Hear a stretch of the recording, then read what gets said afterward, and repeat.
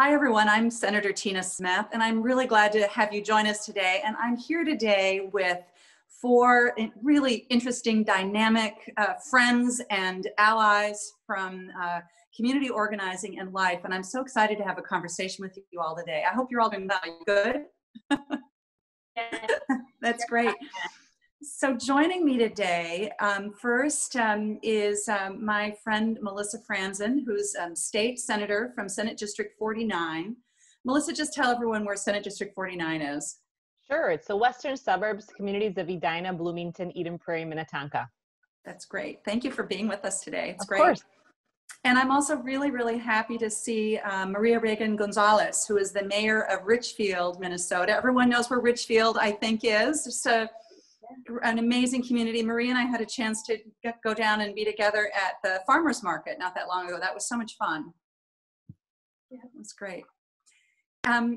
Also, I'm so happy to be here with my friend Patricia Torres Ray, who is state senator from Senate District 63, really right next door to where Archie and I live here in Minneapolis. How are you, Patricia? I am great. So happy to be here with you this morning. Thank you. Thank you so much. And then Aisha Gomez, who is House District 62B. Could you explain where that is for everyone? Sure. So it's sort of the heart of South Minneapolis.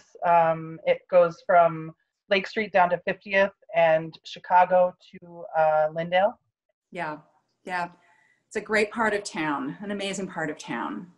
Well, so ladies, I know I hope that doesn't sound too I love it. old-fashioned.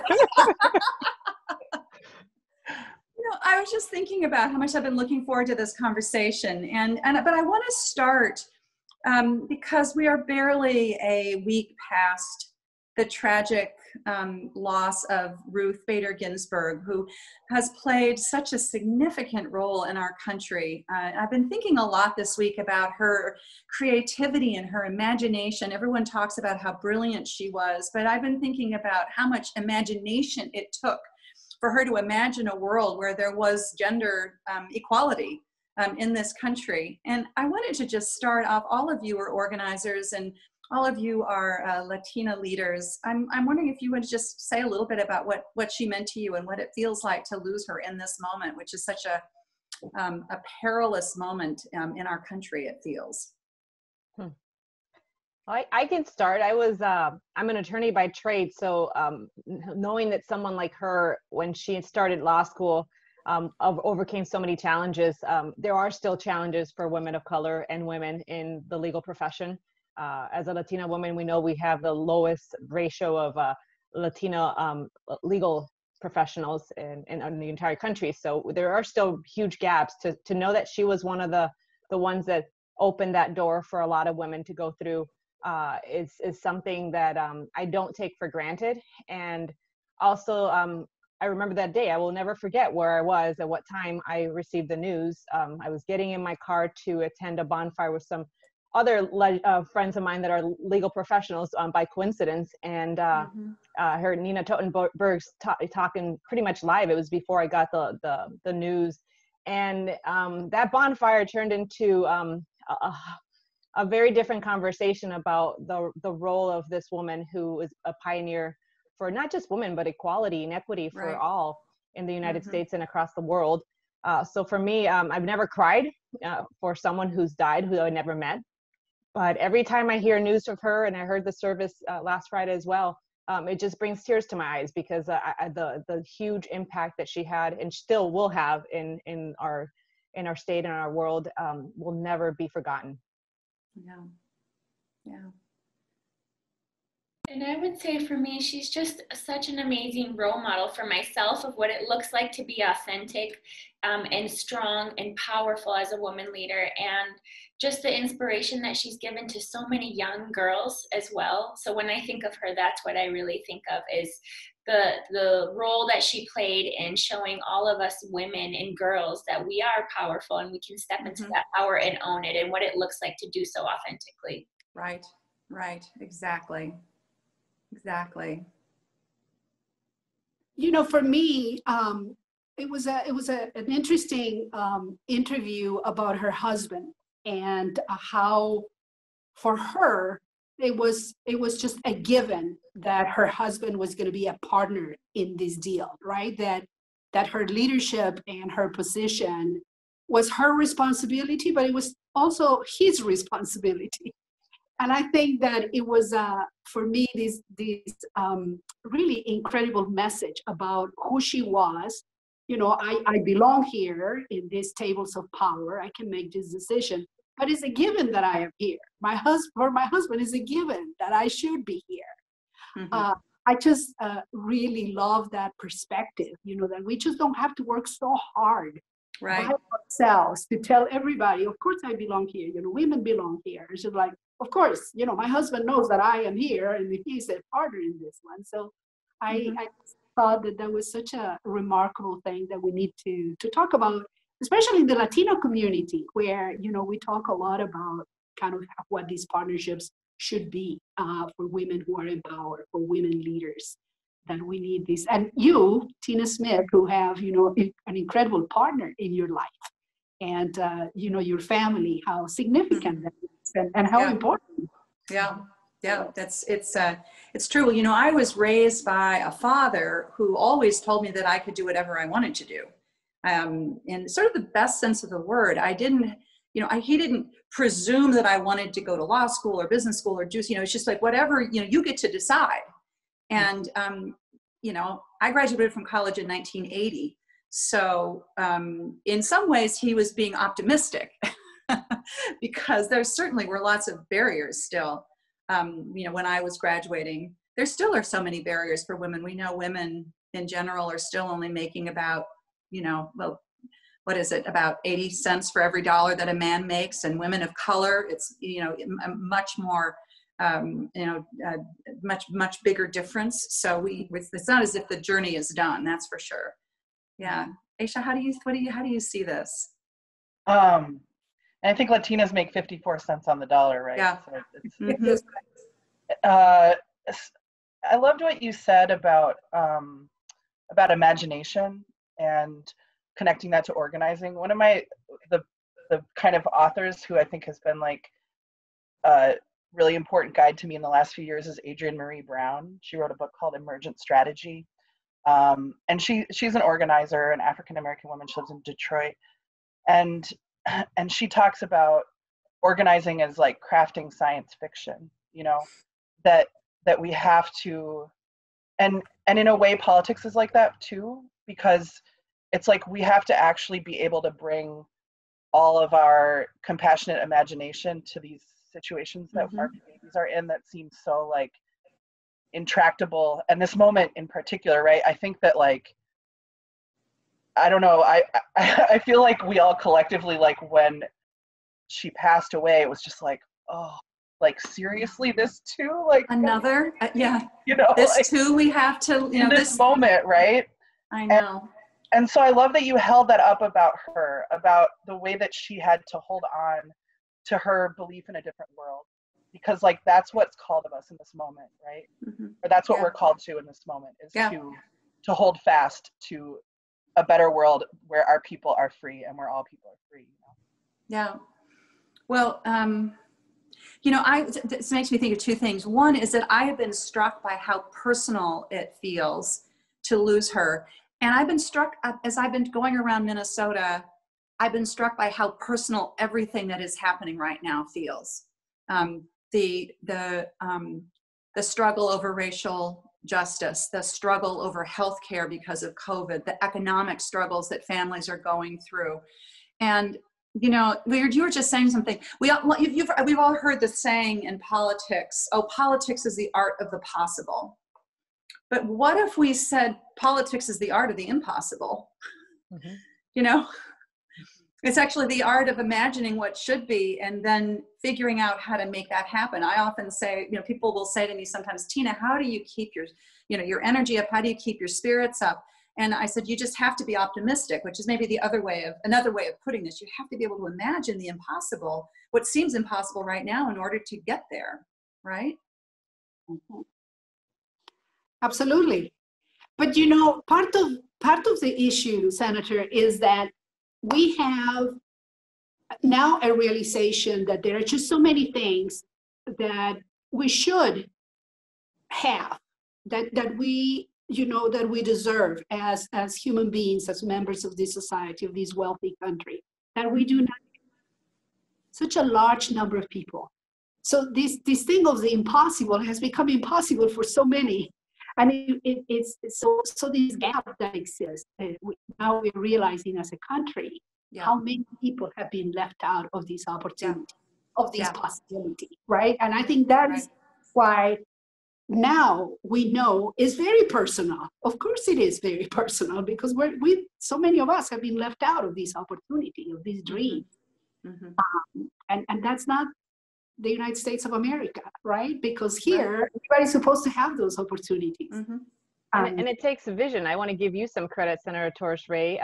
In Spanish, we have madrinas, which are in comadres. We call them people special women who help other women, and not just other women, the community as a whole. And I was recruited by Senator Torres Ray to run for office, and I'm sure all of us on this call have also been helped by Senator Torres Ray. And to have a vision of flipping a district back in 2012, from red to blue in Edina and Bloomington and the western suburbs, it was doable, but it took someone vision to recruit someone like me to do the work in a place that's really 2% Hispanic. So it wasn't because I got the Latino vote.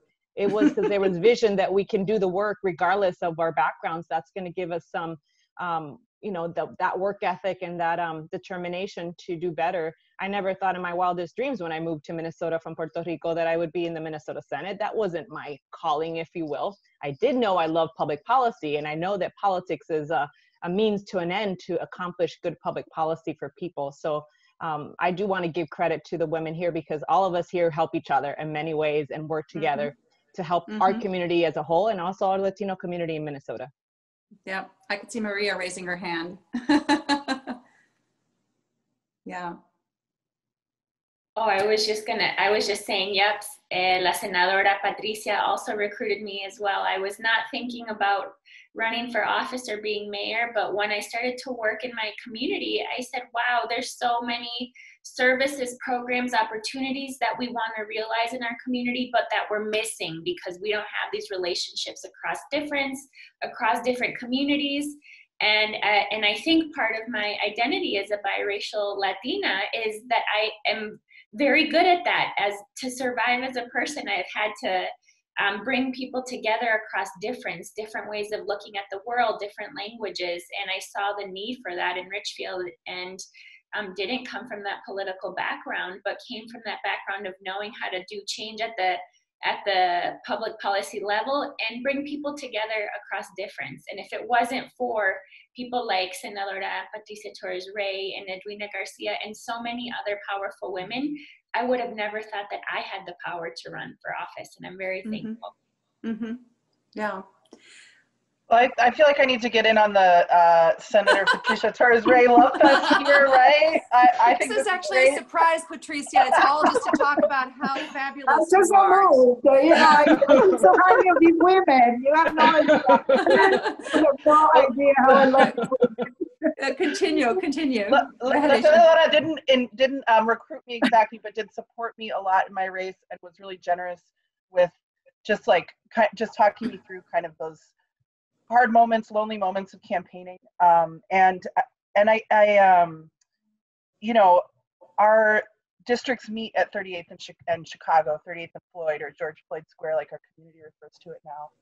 And I guess I just think about, this summer has been so challenging in our districts and in our community, and particularly, I represent a lot of businesses that were impacted by the civil unrest. We've been working to try to get resources to our communities, especially like our Latino business community was really heavily impacted on East Lake Street by the civil unrest. And Senator Torres Ray has just been everywhere, so present, and really just like showing what leadership is really about. Like that's what the challenge this summer is, just like, God, these moments that are so like, that call us kind of to these, just to our highest and best selves for in service of our community. It's just been really so hard. But seeing, you know, I mean, honestly, as I'm sitting here, I'm like, okay, so like the Posse Caucus did all of this, you know, police reform work, and Patricia was so instrumental in keeping us strong and saying, like, we're not going to accept this bare minimum first offer. Like, we're just not going to do it. Our communities deserve better. So I really feel like your strength, Patricia, helped us to kind of like stick with it and really get something substantive out of what it was not a foregone conclusion that we were going to get anything substantive out of what was out there, right? Yeah. And from the issues around homelessness encampments to the business support to being, you know, going in the morning to George Floyd Square and arranging flowers and doing that basic labor of love service that we do for our communities in times of need. I just thank you. Yeah, I appreciate your leadership so much. You know, it makes me think about a couple of things listening to you all talk about this. We are in the midst of Hispanic Heritage Month, and you are all such strong Latina leaders and women leaders. And as you're saying, we have had a summer where there has been such a demand on all of our leadership, you know, a need to be present, to be kind of accessible and there for people with like empathy and strength. And I'm sure that this summer and whole year has called on all of you in different ways. And I'm just interested to know, like, what that, like, could you just talk a little bit about what that feels like and where you get your, you know, kind of where you find strength in moments that are really difficult? As you know, this word intersectionality is kind of a little bit of a buzzword right now, but I'm so interested in that intersectionality between being women leaders and being Latina leaders in a moment where leadership is so needed, so being called out for. It's a big question. I mean, we all are struggling with our own personal lives, being with COVID and having not being with COVID, but living with COVID, and whether we have young kids or older family members that we're not able to see. It's also heavy on us as leaders. Yeah. So we have to channel that and also put a good face, if you will, in these times, and bring the voice of not just our own personal stories, but also our community. And this has all been really challenging. I even got a call today from a constituent very upset about the emergency powers of the governor. And I responded to, well, there's no national plan. So that was part of my response. And it just turned political. And we have to have a plan in Minnesota when there's no leadership at the federal level. And I'm so glad you're there, because if we flip the U.S. Senate as much as we can flip the Minnesota Senate, we can have government that actually takes care of us, right? That is the role of government, a good government. And that has been my fight to really let people know that the role of government, especially during a pandemic, is to take care of the public health, to make sure we have the resources we need, to be a partner to the business community. No one wants the economy to go, to end. We need a strong economy, especially here in Minnesota with so many great companies that are headquartered here. So you have to shift gears, is what I'm trying to say, from a mom to, right. a senator to defending potentially what your vote on is on in the Minnesota Senate, to say this national election matters. And that's why we're here supporting you, Senator Tina Smith, which I just got a breaking news that you're leading in the polls, but it doesn't necessarily, we can't take it for granted, is my point. That's right. We need good leadership and good government. Other things like ranked choice voting is another thing that's happening in our local communities, that we're wanting that to move forward, because wouldn't it be great to have more choice of people that want to be leaders in our community? So we don't have just two people but we have a bigger diversity of people. I think systems like that help us get democracy to the people. And we've noticed with what's happened in Minneapolis. I have a small business in Minneapolis and on Lake and Lindale. But I was very differently affected than the core Lake Street, East and West Lake Street were differently affected, and other parts of Minneapolis and St. Paul. But it all affects all of us. If the core of the cities doesn't do well, so does the rest of the state. So it's how do we shift gears, but also think of the broader picture that we all want to succeed. Right, and it's your life. You know, you've got issues that we're all trying to figure out. You know, cope with our own lives with all their, you know, the wonderful things and the sad things, the hard things. Like I haven't been able to see my father, who's 90, and I became a grandmother this summer. So those two things together are, you know, are so. There's just so much happening. Yeah. And I would just add that this has been a tremendously challenging time for all of us, and it's also been a moment to really reflect on what is happening. And for so many years and generations, we've said, we can't do that. We can't do that. The system doesn't allow for that. And over 10 days, overnight, we were able to do so many different things that we have always said we can't do. But when it was just affecting our children of color, we couldn't do it. And now, when it affected everybody's children, all of a sudden we radically changed the way we're living. And so it's like facing these really tough questions in our basic humanity and saying, what does that mean? How do we see our families of color? How do we see and the lives of some more valuable as others? And with George Floyd's killing, we're seeing the same thing. So it's a time to really reflect on these difficult things and the way that we treat each other, and how can we get back to the basic humanity, and what does that look like internally on an individual level, because this has been so hard on people's mental health, on physical health, on our incomes, but then also collectively as leaders, how do we provide space to think about these things together and then say, all right, we know this isn't working. What are we going to do? And let's think out of the box, because the time to do that is now. Yeah. Yeah. That's so true. Aisha, where do you get your strength as you are coping with, you know, that so many things that people need? Yeah, I mean, it's sort of like these times of, you know, the veil being lifted are very super challenging. Like, you know, like Maria was just talking about though, but like also are this fertile ground for exploration and for digging deeper, I think. And so, so, you know, I think sometimes about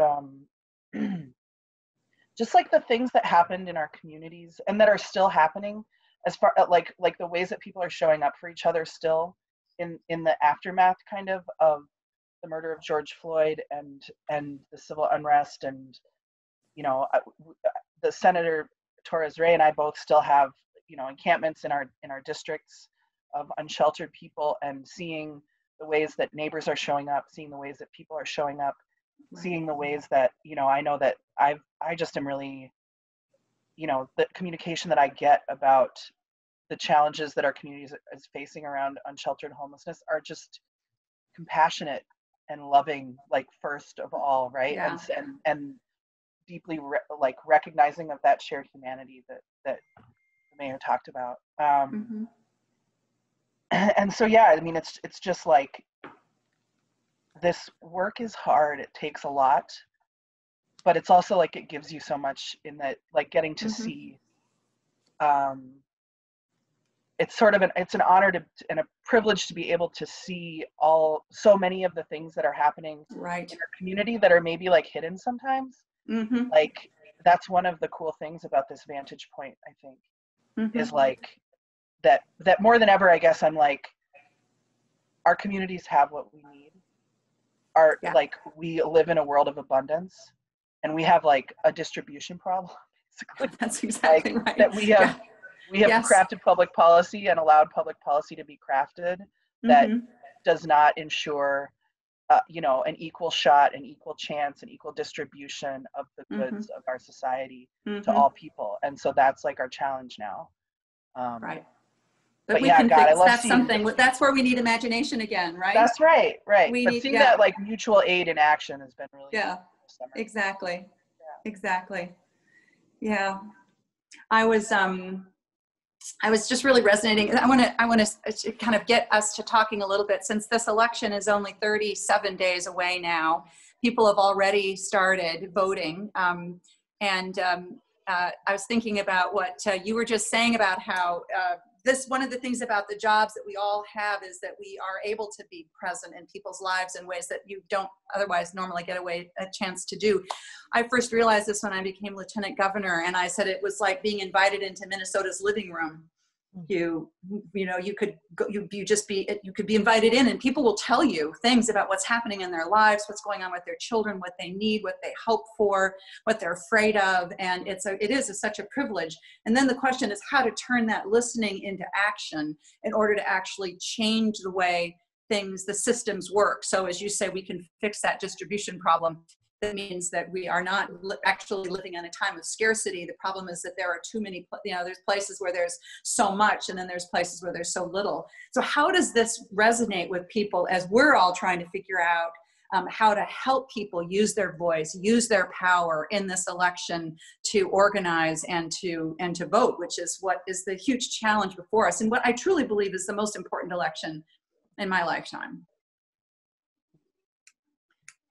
Patricia, you're an amazing organizer. What are you hearing when you're out talking to people in your community about their sense of what we could do in this election if we vote? There is it's difficult to describe, in my opinion, what is happening right now, because there is a sense of deep frustration, right? That government is not listening, that the deep divide that exists right now, that we're so polarized, that the gaps that exist, economically are so significant. On the other hand, there is just this enormous energy, this desire to go and just do whatever is necessary. And it's kind of in my view, a radical way of thinking, and I love it. Simply because I think that we've gone too far in terms of accepting that these inequities are part of who we are as a nation. So I believe that it's necessary that we go at it with this kind of radical way of thinking. No, that needs to change, and we need drastic transformations at every level, from criminal justice reform to economic reform to education, healthcare. Mm-hmm. So on one hand, there is just kind of this deep frustration and people feeling like, what can I do? This is so big. Like, the Supreme Court issue, people are feeling like, what can I do? The Republicans are going to do this. But on the other hand, we're just we have to get Tina elected. We have to get her a majority, right? We need to flip the Senate. So it's kind of these two big forces that are coming together. And I just very much hope that we're able to really continue that, because that's the only way. Yeah, these realities exist, right? These divide, this polarization that this president, has really exacerbated. All of that is real, it exists. But at the same time, we have this significant power, this wealth, this energy, all of these young people who want to transform things. This is ours, and we're going to get it done. So yeah. I that's what I feel, so it's hard. Some days I wake up and I just read the news and I go like, am I going to do another, really posting that is just so sad and terrible? Or do I pick this message that is more uplifting? Yeah. Probably you feel the same way. I'm sure we all feel the same way, right? Do I, What do I post today? Yes. How do I communicate? What message do I pick today, to communicate to people? Mm-hmm. Yeah. Please. Don't you feel this, this need, I feel this every day. I share in the deep sense of frustration about wanting to do more, wanting to do bigger things, and tapping into that, and also trying to, be optimistic about what we can accomplish at the same time that we have to, help people to understand their power. But then we have to make that real, though. It can't just be a promise. And then after we win, we say, oh, it's all going to, we can't do that. We can't do that. That's too hard. That's just not an option for us, I don't think. That's right. Yeah. Well, I could sit and talk with you amazing women for another 4 hours. If we were actually in a coffee shop or in in my kitchen or in one of your kitchens, we probably would sit around for another happily, of course, except that we're all too busy, so we wouldn't be able to. I know you probably are all thinking about what all of the 25 other things that you have to do today as well. So could I just say thank you so much for the leadership that you bring and the spirit and the heart that you bring to your communities. And it's just it's such an honor to be able to know you and to work with you. And I am so convinced that we can make big change in this country, and we have the power to make that real. We just have to make that power happen in the next 37 days, or even starting tomorrow, if you want to vote early tomorrow. No. Thank you. Thank you so much for being in the Senate. Thank you. Yeah. Thank you so much. It's wonderful to be with keeping you. Senator, keeping you. We really appreciate you. We really appreciate that you are a hardworking woman who are so authentic, who really believe in these possibilities and work so hard. When I open social media and I see you all over the state, just connecting with everyone, I just can't. I think about, how do you do this? How do you go from corner to just like all of you do every day? So keep connecting with our communities. We really appreciate you. We love you. We admire you. And we want you to be in the majority. We really do. We have great hope. And you bring that hope to our state. We just imagine this future that you were asking us to imagine. So we're imagining you in the majority and the possibilities, really for so many issues. So we're very grateful for your leadership, and we really hope that we're able to flip the Senate, which is we're going to flip both Senates, the state Senate and the United States Senate. Please. And just like as a group of women, can't we say how exciting it will be to say Vice President Kamala Harris as well? Absolutely. So Absolutely. yeah. Sí se puede. Enjoy the rest of your day, everyone. Thank you. It's wonderful to see you. Thank you. And I'll see you all the next time. Thanks for sitting in on this conversation, and I look forward to having you join us again the next time. Bye. Bye-bye. Bye. Gracias.